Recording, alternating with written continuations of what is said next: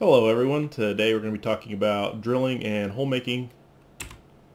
So twist drill was invented and patented back, quite a while ago, right? 160-ish years.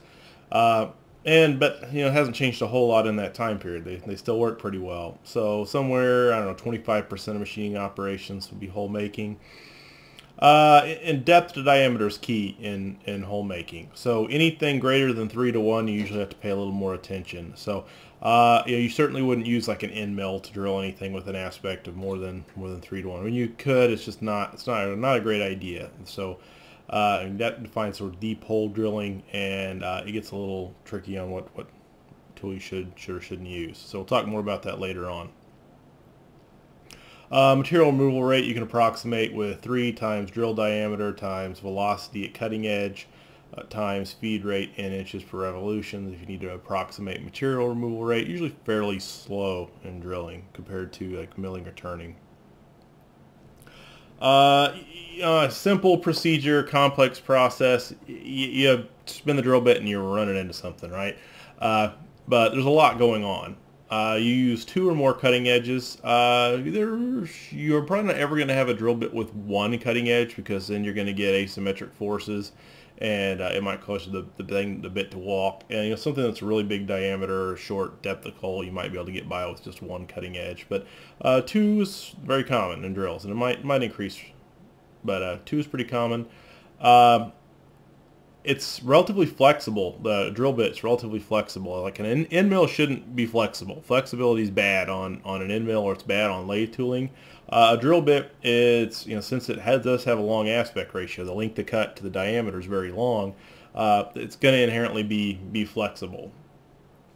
Cutting action occurs inside the workpiece, which is a challenge. Getting chips out, getting heat out, getting coolant in. Those are all difficulties with drilling. All the chips have to get out past the drill bit, which means we pretty well have to have some kind of flutes to get chips out.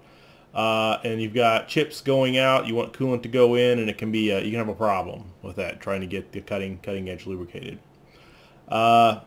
Again, you've got rubbing friction on the side of it too, so that's going to create additional heat, and that's going to cause tool, once certain materials, they get hot, like high-speed steel, right, gets warm, relatively low temperature compared to like carbide. It gets soft, it gets dull, it gets hotter, and then the bit either breaks or you change it out, or your surface finish is terrible. Twist drills, the common drill bit. It's one of the, when you're setting up a machine shop, one of your critical purchases. It's not that expensive, but something you have to buy is a really nice complete set of twist drill bits. It's just one of those things you got to have. There's all sorts of different sizes we'll talk about here in a bit. Cutting is done at the chisel here at the center, and it's done at the edge. I don't know why I'm using my mouse. I'm going to use my little pen. So cutting is done at the chisel and at the edge. Most of the actual work's done at the edge. The chisel's just sort of a necessary evil. It doesn't really do a great job, but it's necessary. They tend to walk or slide on initial cut. That's important. You usually need some kind of a start to get an accurate hole for with a twist drill, or use a very short drill bit to the diameter, so it's relatively stiff. But yeah, I mean, if you've ever drilled a lot of holes and stuff, you know that it can be challenging to get the hole started in the correct location. So these, if they're made out of steel, can be reground. It's not a trivial task. Some people can do it, like expert machinists that have been around a while. They can do this by hand and do a really pretty good job. Otherwise, they make different kinds of machines to automatically sharpen drill bits, and some of them work, some of them don't. There's a bunch of YouTube videos on that if you want to search it. Drill Doctor's one of those brands. So some of those work, some of those don't. I've used Drill Doctors before, and they work okay. They work fine. An expert machinist can usually do a really good job sharpening these things just with a bench grinder. I'm not that much of an expert. Common materials: high-speed steel, for the cheaper bits. High-speed steel with a coating. My experience on drill bits is you lose the coating at the tip of these things really quick. And then once you grind it, then the coating's not there anymore. So in some ways, I don't know. What I normally do for drill bits is I buy really nice, high quality, high speed steel black oxide coated bits, which are the black oxide coating is it's cheaper than titanium nitride, and they initially wear a little faster, but you can regrind them. It doesn't have that big of an effect on tool life, and they don't cost a huge amount of money. So just for example, like a complete machinist tools in drill index is somewhere around like 227 drill bits, something like that. And a really good high-speed steel one's $300 to $400 for that, and that sounds like a huge amount of money, but it's a lot of very precise, very nice drill bits. And you know, you're not gonna burn through a whole set of those. So I mean, one set lasts a lifetime as long as you replace the bits you do break and wear out over time. So it's one of those things that a good initial purchase in drill bits is critical. It's something that it makes your life a lot easier if you've got a really nice set of drill bits. You know, if you buy these little, this is a little drill index here. If you're a machinist, that's not even close to what you need to get started. You need really the ones that you want. They've got all of the fraction or the number bits on one side, all the letter bits on one side, and then they've got a whole bunch on the back, a whole bunch of little bits in there. And it's like over 200 drill bits in a machining drill index, and it's got all the drill bits you need for about every kind of hole you'd possibly ever want to drill. But it's expensive because it's a lot of tooling, but it's worth it to buy good drill bits. It's something that if you're machining metal, you should never skimp on drill bits. Carbide. Yeah, I've never drilled that much with carbide. I use carbide in mills quite a bit, but carbide drill bits, I'm sure it gets expensive and you're going to chip them. That's the problem with carbide, is it chips and then it's done, and you know, yeah, it's just for certain applications I can see it, but just in general machining, high-speed steel works pretty well. There might be some really hard materials that you need to use carbide for. Cobalt steel, you know, be an upgrade from regular high-speed steel. Twist drill nomenclature. So the part that you chuck into is the shank. The part that you do the drilling with is the body. The flute length is going to be a little bit less. You're not going to be able to drill a hole past, you know, somewhere around here, because you got to get chips out of this thing.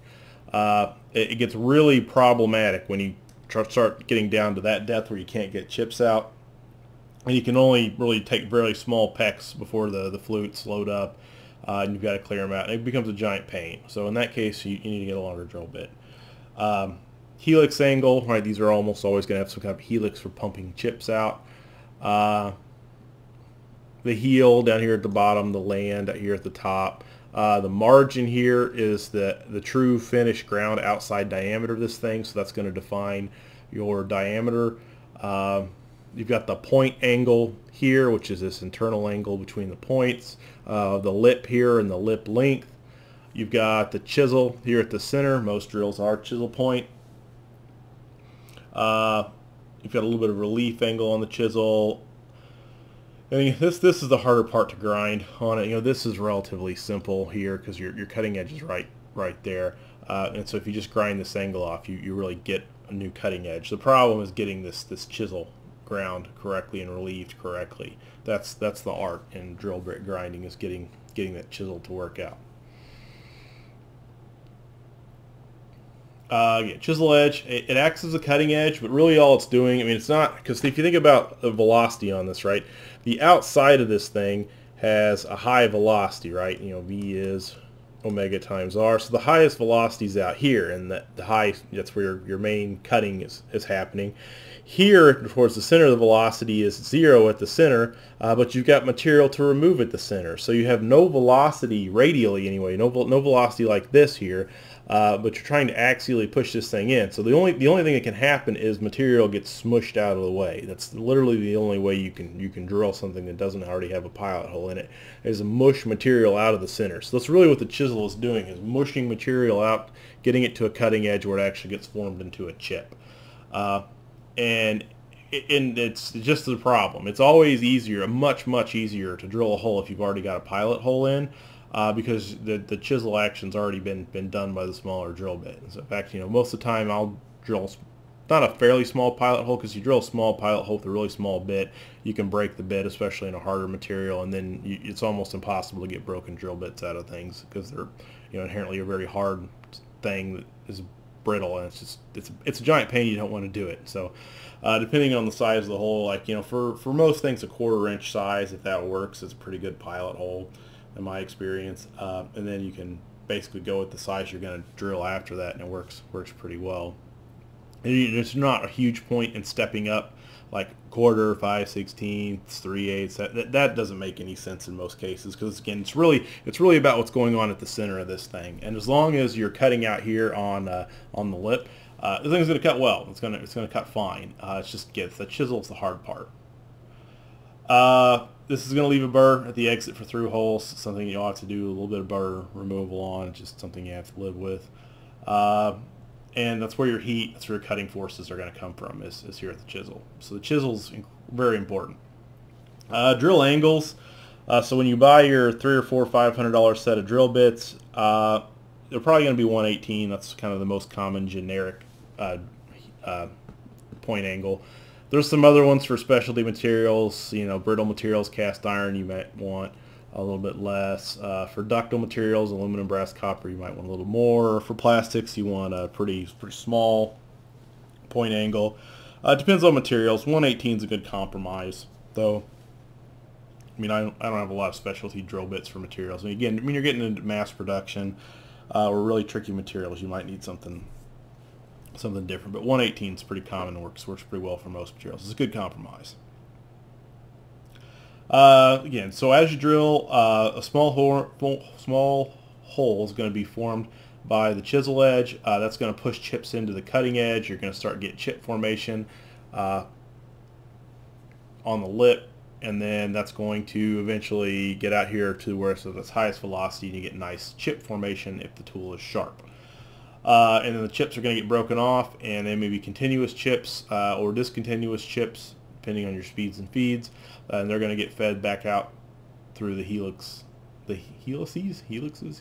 don't know, out to where the outside of the workpiece. The drill bit will be guided on the margins by rubbing against the wall of the hole. That's going to cause the surface finish and accuracy of the hole to suffer if you're just using a drill bit.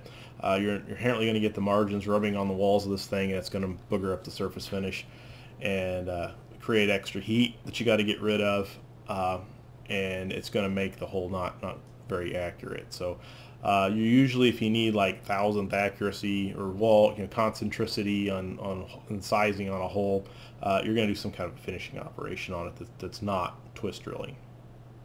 Again, I will post the links to the videos in the description. Different kinds of twist drills. So I don't like this diagram, because your basic twist drill is just going to have a, let me get back to a picture, come on.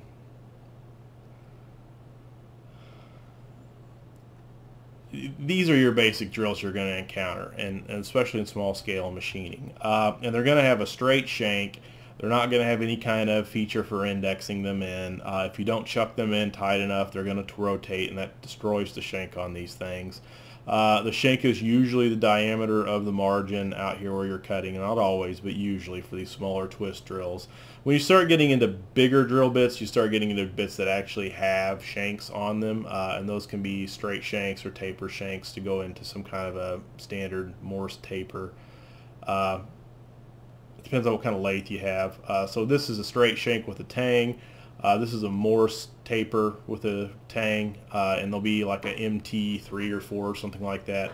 That will be in the quill. There'll be a taper in there, and then this thing will just wedge into that, and that wedging pressure will hold this thing in place. Up to a point, you can, but usually, since there's the chisel force is going to be pushing this thing in, it causes it to wedge more, and these things won't rotate if everything's worked out right. You could have some kind of notches for preventing rotation. Again, these for chucking drill bits into a lathe, like in a quill, usually something like this. These I haven't seen a lot of. You see some of these that have some kind of a notch for preventing rotation, but the taper ones for the bigger drill bits is pretty common. Some other shapes for holding it too, but it's either going to be a straight shank or a taper are the most common for normal manufacturing. Sizes, there's numbers, letters, and fractions in SAE land, and metric, it's all millimeters. But number is really small, so from 13 thousandths to almost a quarter of an inch.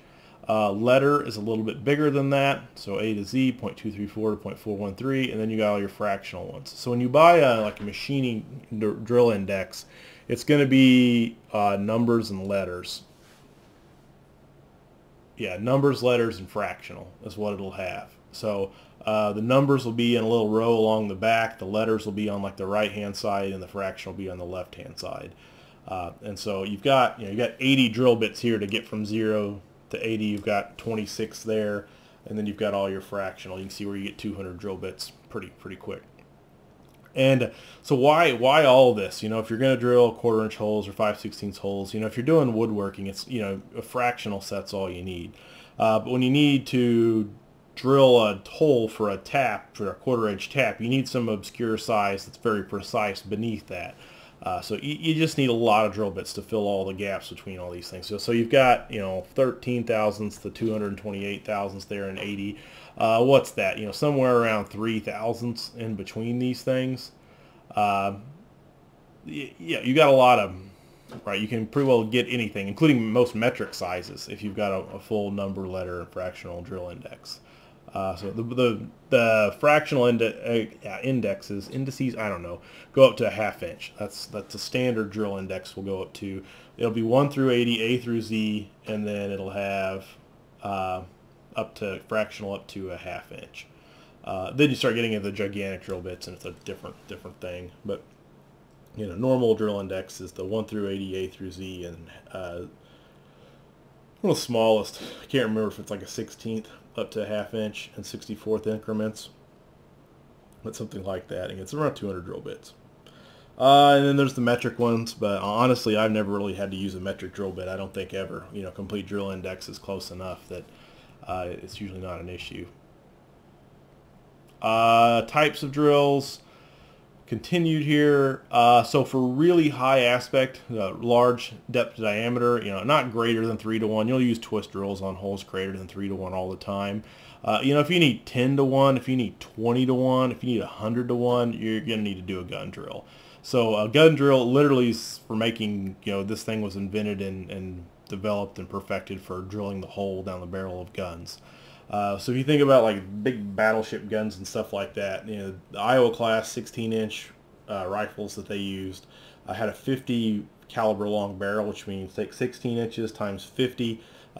That's how long the hole was. So whatever 800 inches is. So that would be an aspect ratio of 50:1. You can't just take a twist drill bit that's 50 times longer than its diameter and run it down the barrel and have it be accurate at all. So for that, there's going to be some kind of it's a specialty drill called a gun drill, and it looks a lot different than a regular twist drill. I mean, it's got one flute here, one cutting face, but it's got lots of ability to index on the walls of the hole. It's usually going to be guided by a bearing somewhere right up against the hole you're going to drill. You're going to put a bearing on it to reduce deflection of this thing. There's going to be some kind of way to get cutting oil into this thing to clear, or cutting fluid in there to clear out chips. It's a specialty thing, and they're going to be more expensive. The lathe that you need or the drill you need for that's more sophisticated. But yeah, again, these are pretty, if you need to do very high aspect holes, you need something like this. If you don't ever need to do really big high aspect holes, you don't ever use them. So like I've never really had to use a gun drill for anything. Everything has been somewhere around this 3:1 or close enough that a twist drill would work. But again, sometimes you need very deep holes, the diameter.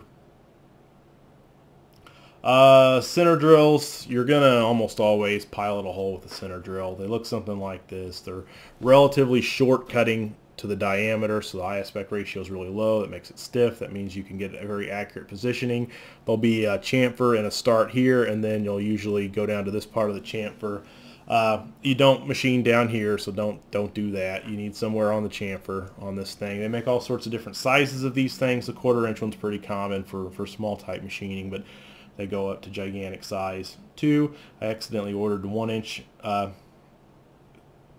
Actually, I spec'd out the correct thing, but the person that ordered them ordered the wrong ones of these, and I got some 1 inch center drills, and I don't know if I've ever used any of those for anything. Tray panning drills, that's where they leave a core. It's kind of like a hole saw in wood. Spade drills, if you've done any woodworking, use the spade drill. Same concept exists for metal. This is going to be some kind of a carbide insert though.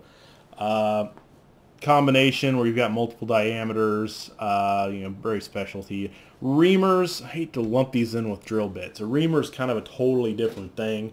They look different, they act different. A reamer is going to have a straight shank that's usually a lower diameter than the cutting edge, and then there's usually several straight flutes. And actually there might be a slide on this coming up, so I'll hold up on that. Again, the videos I'll include links for, so we'll skip those. Hole saws, if you've done woodworking, you've used hole saws. Usually for thinner materials or softer materials, or masonry. This is a masonry hole saw here. They'll usually be a pilot. These things are almost impossible to start without a pilot. Insert drills for really quick hole making. For a certain size, you need some minimum size for these to make any sense. Where you use little carbide inserts here. These might not be center cutting. If they're not center cutting, you're going to have to do a pilot, and then you can come in with one of these things. I've seen some of these. I haven't really used them for anything, but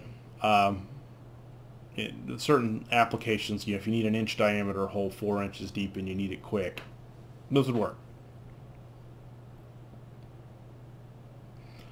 Reamers, I don't know pictures of them. So anyway, a reamer, straight shank, slightly bigger cutting edge, 6 to 8, something like that, flutes. They'll usually be straight or helical. They're most commonly they're straight. Hand reamers will be tapered more down here to get things started. Chucking reamers will only be tapered down here at the bottom. In fact, most reamers I've ever used are chucking reamers. They're pretty common. You'll usually buy a chucking reamer set. You can kind of use them by hand, but they're best used in a machine tool, a drill of some kind or a mill. RPM is going to be way down on a reamer versus a drill bit. Feed is going to be relatively slow, and you feed slow in and slow out. Your feed out is usually the same as your feed in. So what a reamer is going to give you a straighter hole that's more concentric, that's got it's going to be more accurate, and it's going to have a better surface finish. So it's really good for finishing a lot. So somewhere around 10 to 15 thousandths of an inch is what I like to leave on a hole. So use a drill bit that's somewhere around 15 to 20, 10 to 20, I'll say, thousandths smaller than the reamer, the hole. So if you wanted a 1/2 inch hole that was precise, you'd use the drill bit next down from a 1/2 inch, by 5 or 10 thousandths, or maybe up to 20 thousandths, and then you use a 1/2 inch reamer. They make one of the greatest investments I've ever made in machining. They make reamers that are 1/2 thousandth undersized and 1/2 thousandth oversized. It's called an over-under set. So you'll be 1/2 inch, but then there'll be 0.5005 and 0.4995. And those over-under reamers are fantastic if you need, just a little bit extra room for like a slip fit, or if you need a little bit of a press fit. That works fantastic. That's a really handy set of things to have as an over-under set. Shell reamers, so that's where you have a shank that's common. You can exchange different actual tool bodies on it. Those are only going to be for really big reamers. So usually 3/4 inch holes or bigger. Expansion reamers, these will have a few thousandths range of adjustability. There'll be some kind of ability to expand or contract the cutting edges on it slightly, talking just a few thousandths. For that same reason why you'd want the adjustable reamers. Then they make adjustable reamers that have a bigger range of adjustment. They're expensive. Process to attain an accurate finished hole. You're almost always going to center drill. Almost always. Drill with a twist drill. Depending on how accurate you need, you might true by boring. For small holes, you're not going to probably true by boring. For an inch hole, you might want to. It depends on what you're trying to do. It depends on what your specifications are, and for how straight this has to be and how concentric it has to be. In most cases, you can usually do 1, 2, and then ream it, and that'll get it. In almost all cases, that'll work. Sometimes that doesn't work. I had to do an oil pressure relief valve for a dry sump oil system once, where it had to be bored. It was a weird size and a weird location. It had to be perfect, and I had to true it by boring after I drilled a hole. And sometimes you do, sometimes you don't. But again, mostly it's just 1, 2, 3. Sorry, 1, 2, 4. 1, 2, 4 is common. 1, 2, 3, 4 only in certain really precise applications. But finishing with the reamer is almost always part of it. Drill type selection. So down here in the under an inch hole diameter, 3 to 1, in this zone, you're going to want to use a twist drill for most things. You can push twist drills a little bit this way, but once you start getting past 3 to 1, there's some other options like gun drill, especially if you get more to that 10 to 1 or 20 to 1, you're talking about gun drills, and there's some other specialty drills out here. But yeah, for this range, you're talking twist drills. Above an inch, they make twist drills, but at that point, maybe a spade drill, maybe some kind of an indexable insert drill might be a good option at that point in time. But they make twist drills up to this size too. They get expensive, they get heavy, and they get more of a pain to sharpen and maintain. And the forces required the horsepower of the machine go up quite a bit. For really deep, very big holes, you get into some specialty stuff, BTA and ejector drills. I honestly don't even know what a BTA drill is, but you can Google that. Again, if you're in this range here, twist drills get most of that. So when you start getting into bigger holes here, that's when you start needing specialty drills. Related operations, a counter bore. So if you need a bolt head to be flush here, they make counterboring tools that will make a nice sharp-cornered counter sink. Right, if you're using a flat socket-headed cap screw that's got a bevel on it, you use a countersink. You need to make sure the angle of your countersink is the same as the angle of, or close enough to the angle of your fastener.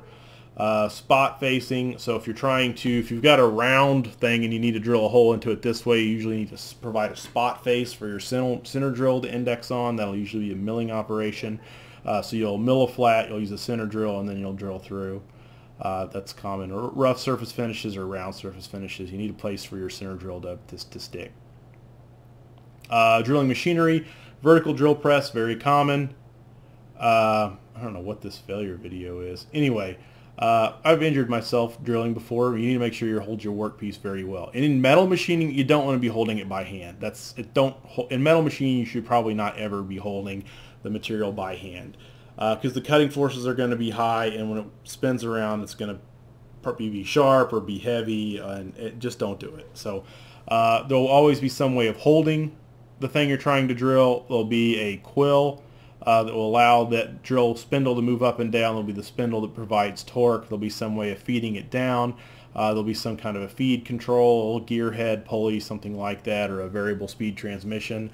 There'll be some kind of a column for the table to go up and down. Your drill presses always look something like this. Very easy to underestimate. Yeah, so these things might be a horsepower, 2 horsepower, and your hands are right here. Drilling, honestly, drilling versus milling, you usually pay less attention when you're drilling a hole, and that's when you run into safety issues. So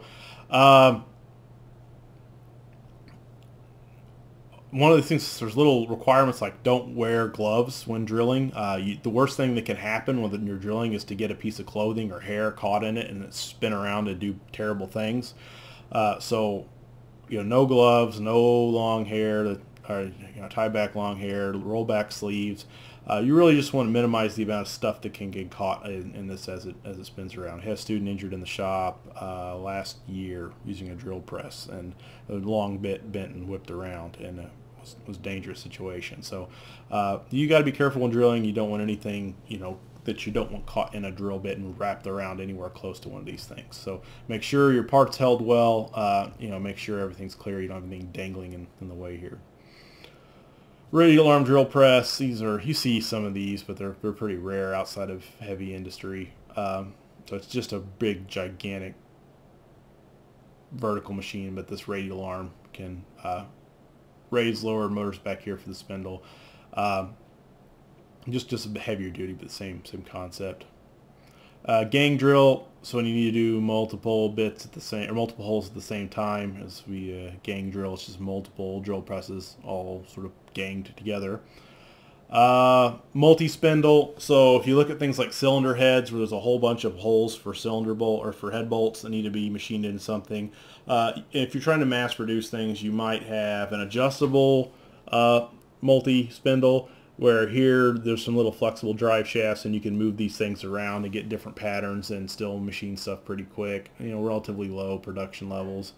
If you need to make a whole bunch of something, a geared spindle, multiple spindle.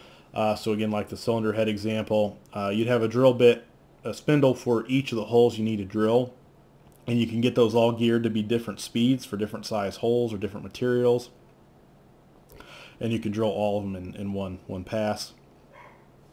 For holes that are very close together, you might not be able to get gears in there, and a gearless multiple spindle would work. These are only going to be in mass production. Turret drilling machines. It's a drill machine that's got a turret on it. We've got a little CNC robo drill is what it's called, but it's got a little turret like this, and it works like a CNC machine, but it's mainly designed for rapidly drilling holes. So we can do, if you wanted to do center drill, or actually like a spot drill, center drill, pilot drill, index drill, reamer, something like that. And these machines are really well suited for that. They usually have limited X and Y travel and a lot of Z travel, and then they can really very quickly change tool. There's manual turret drilling machines too. The CNC one's just an automated version of the manual turret one. Beam line for drilling holes like all the way down with these big beams for flanges, bolt flanges, or rivets. They make these big beam line drilling machines that can walk down the beam and drill holes. They make magnet drills. They're for like if you wanted to drill a hole in a big plate of steel out at a job site where you didn't have a big drill press. They make magnet drills that have very powerful electromagnets that hold the drill bit down. If you also want to drill a hole into a safe, you see that in movies sometimes, but that would work too. They make magnet drills that you could pop up against anything that's ferromagnetic and drill a hole in it. Causes of drilling problems: outer corners break down, cutting speed's too high. That happens sometimes. You break corners off, and then you really have to replace the drill bit or regrind it at that point in time.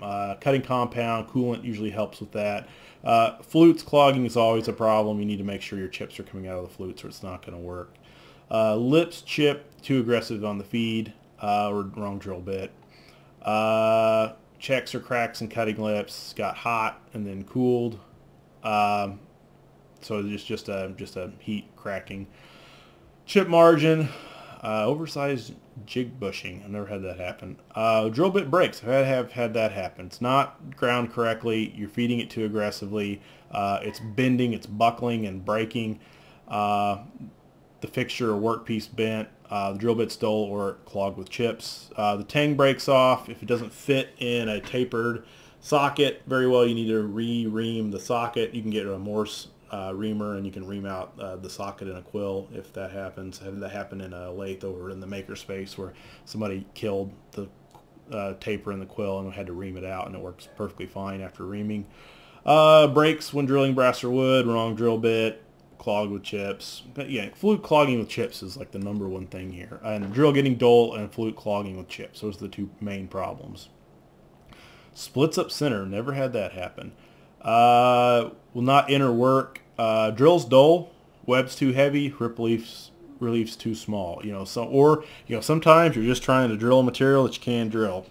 And you might need to switch away to something like an inserted drill. If you're trying to drill an incredibly hard steel with a high-speed steel drill bit, it might just not work. Hole rough. Dull. No cutting compound or fluid. Feed too great. Fixture not rigid. Hole oversize, unequal angle of the cutting edges causes the tip to walk, unequal length of the cutting edges. Chip shape changes while drilling, you're getting dull, more than likely. So, when you get really deep into a hole, you might not be able to get the chips out, and so they might load up. And so they're not really, the chip formation is the same, they just look different because of the way they load up. That happens a lot. Large chip coming from one flute, small from the other. Your point's asymmetric. One lip's doing all the cutting. You need to grind your tool. So, all right, that's it for drilling and hole making, and I'll see you all next time.